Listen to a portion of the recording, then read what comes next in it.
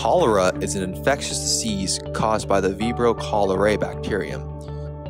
Upon infection, this can result in severe watery diarrhea and eventual dehydration that can lead to fatality.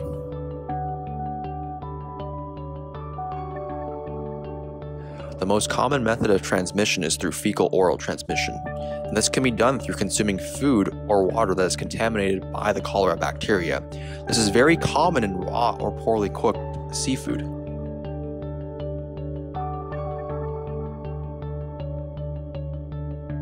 It can take between 12 hours and 5 days for symptoms to appear.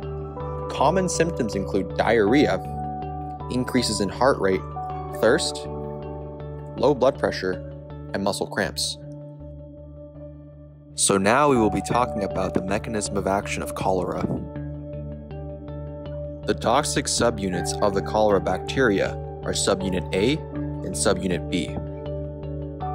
Upon entry of the bacteria into your system, the B subunit binds to the GM1 receptor found on intestinal epithelial cells. This enables both subunits to enter the cells in a process called endocytosis and creates an endosome. This newly created endosome is then moved to the Golgi apparatus, where it is recognized by an endoplasmic reticulum or ER chaperone protein and transported to the ER. In the ER, the A and B subunit undergo an oxidation reaction catalyzed by the enzyme ERO1. This separates the AB complex. The A subunit exits the ER through a channel called SEC61 and binds to the GS alpha subunit of a GS G protein.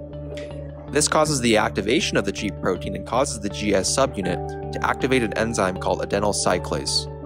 Adenyl cyclase then catalyzes the reaction of ATP to cyclic AMP or CAMP and increases the intracellular levels of CAMP.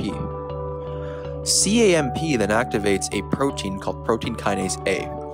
Protein kinase A, upon activation, then causes an ion channel called cystic fibrosis transmembrane regulator, or CFTR, to open. The opening of CFTR causes chloride ions to leave the cell and create an extracellular osmotic gradient. This osmotic gradient results in water exiting the cell and results in severe diarrhea.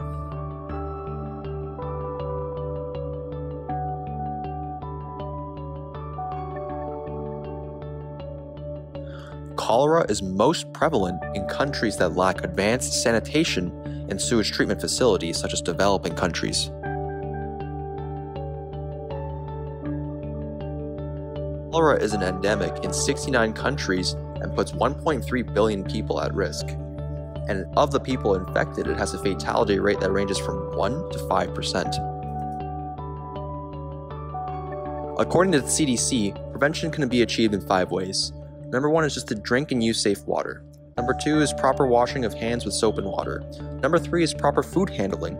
Number 4 is clean up safely, such as the kitchen and washrooms. And number 5 is to just speak to your doctor about a vaccination.